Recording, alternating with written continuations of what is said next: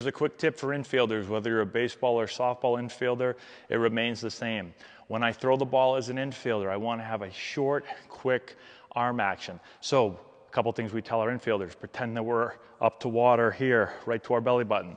We do not want to let the ball get wet, so the ball should not come down this way. When I take the ball out of my glove, after I've brought it to the middle of my body, I want to take it out with my fingers on top of the ball.